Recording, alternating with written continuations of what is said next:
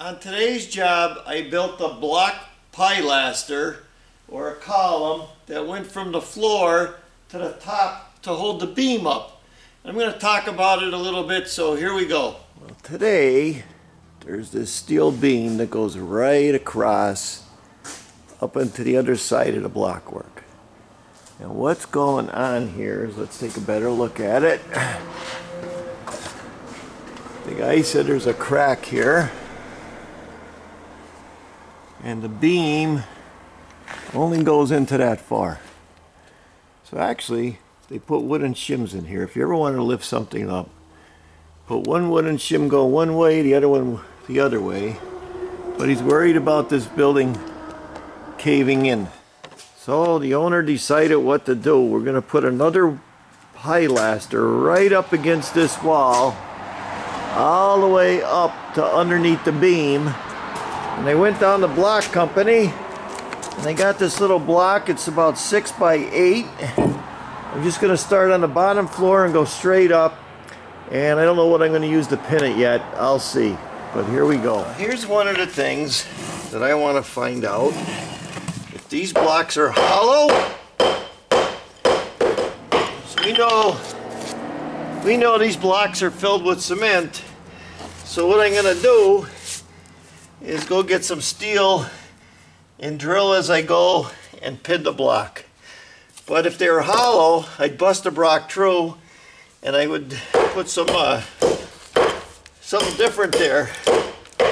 So what I'm going to do is cut myself some rebar, about like that.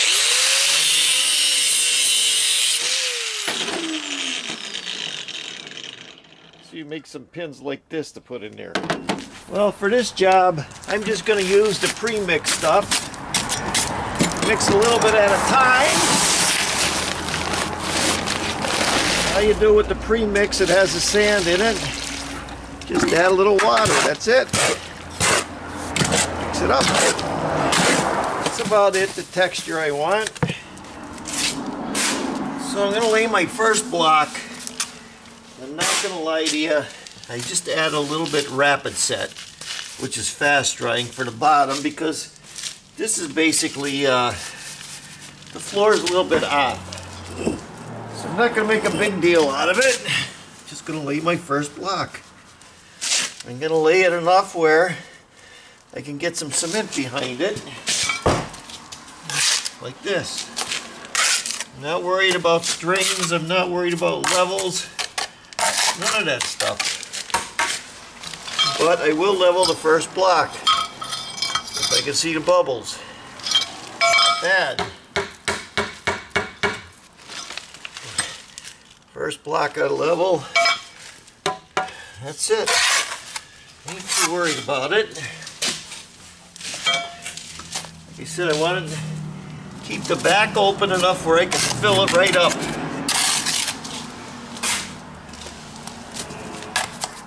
Just like that. No big deal.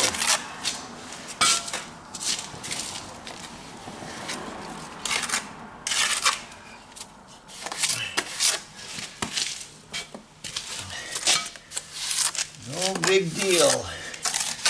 This is a garage that they're fixing transmissions in, so they're not worried about how pretty it's going to look.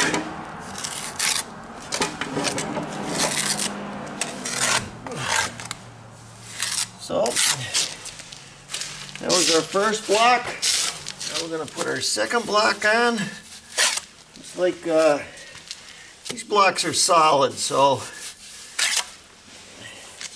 we just want to get a decent bed. And they're going to go straight up and down.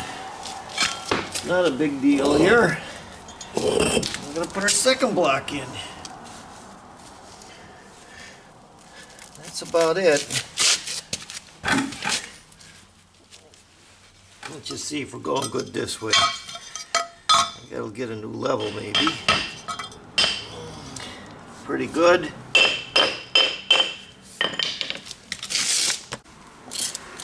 So we're going to keep it out here, 6.5 inches all the way up. And like I said, we're going to fill behind it all the way up. And then we're going to pin it. I'm going to show you that as we go. Get up to about the third one. We're not worried about our heights. When we get to the top, then we'll worry about it. We're continuing on. We're going to lay our third one. Do we have to hit a certain height? No, I ain't worried about that. Just want to get it in. Keeping the cement a little stiff because it's like 35 degrees out there. I'm going to put this one in. Yep. Let's just see.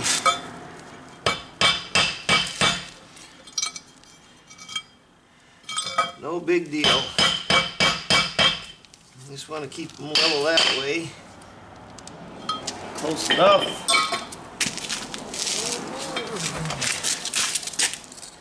Six and a half inches out. 6.5 inches out. Good. Let's take a look at what's going on. I got some rebar and some steel pins. And what I want to do is put them in this wall so that they hold. But I don't want to put them in straight like this. I want to put them in at an angle like this, or like this, because when that wall pulls away, if it's pinned in, it's harder for that wall to pull away than if it is straight. So anytime we put it in, we're going to go at an angle, and right here looks pretty good.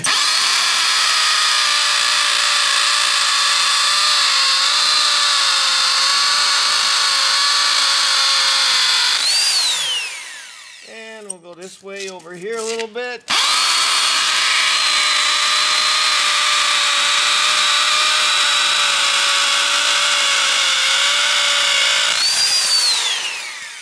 So now we put our pins in.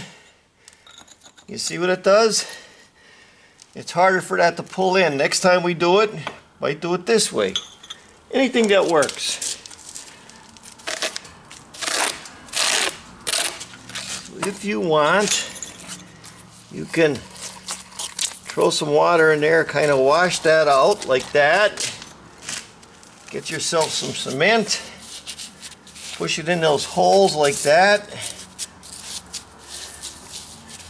and then get your rebar and shove it in like that.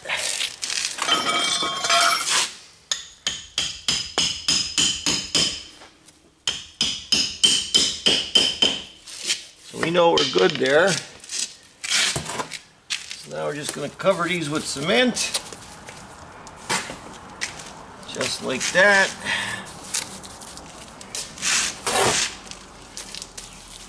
Like I said, this is a rented transmission shop. The only thing they want to do is make sure the beams don't cave in. And then we put our next block in.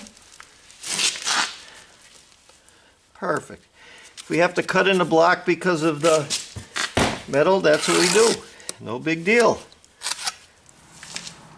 So now all we're doing right now is just continuing on. We're going to go straight up like this. About every second or third course, we're going to be putting our pins in. And then when we get to the top, I'll show you what we do. So I'm getting to the top little by little. I only got a little farther to go. Got 2 more to go. Maybe 1, and we'll see what happens. Now we're going to go up on the ladder here and see where we're at. And here's what's going on. This is the top of the block I'm laying. This is underneath the beam where I got to hit. So I'm going to lay another block. It's going to come up to here. I'm going to build this in and then put some wire and other stuff and build that in to make sure that that's blocked up. I'm doing this one hand, but I got some cement there, and I'm just going to fill this in with a brick. The other block's going to go against here. I'm going to fill this all in solid. I'm in on the top here, and I cut myself some door wall wire. We're going to go this way with it because I want that to get in between there. And then I'm going to put my last block actually sticking out. Now we're on top there and we got a little space. So what I do is I'm going to put a piece of black paper in there before I tuck it, and I'm going to explain to you why. So I'm done with it, and I put the black paper underneath, and then I tucked it under the black paper. Because when this beam gets hot in the summer, it expands, and cold in the winter, it shrinks, and it's going to slide up and down on this masonry. So I'm going to explain a little more about that. So I'm done with the whole thing from the bottom to the top. It's all secure. Now the only last thing I'm doing is I'm going over the joints. And when I go over the joints, sometimes people see me going over the joints. You don't see me using a tool. And the reason I'm doing that is they're going to paint this. And when they paint it down the road, I don't want to see those lines sticking out like I do in every other building. The painter is not going to have to come and caulk all these little holes and fill all this stuff in, because I'm doing it with the sponge. So that's what I'm doing. That's the way I do it. That's the end. So I'm going to talk about putting steel beams in. Now back in the 1950s and the 60s and the 70s, 80s, up into the 90s, even today, they put steel beams in on your cellar or to hold the roof up. Now you see me use black paper. One of the reasons I use black paper is it makes it slide a little better when it gets hot and cold, and it keeps the moisture from the block to get in here to rust the steel. Now here's a big problem which I see a lot of people do, is they cement the whole thing in solid. So they put the block in here and they cement everything solid. Then what happens is when it gets hot out, the metal expands and it cracks the block out. So what I do all the time is I get a piece of insulation, I put my block in, and then I cement it so it don't touch the steel. I also did another video on how I do block work over the top of steel lintels. It's how I do block work, part 7 of 7, lintels and steel beams. And I talk more about it because when you start putting masonry into the steel and the block expands and contracts at a different rate than the steel. So you're always going to get a crack when you go around steel. That's why you see me in my videos. I always in some way keep it from getting a steel. Or you could use a little piece of styrofoam seal. As long as that cement ain't touching the steel, you're okay. I don't live in an earthquake area, but that's the way we do it around here. So that's it for this video. I hope you get something out of it. Thanks for watching. I'm Mike Haduck. Until next time.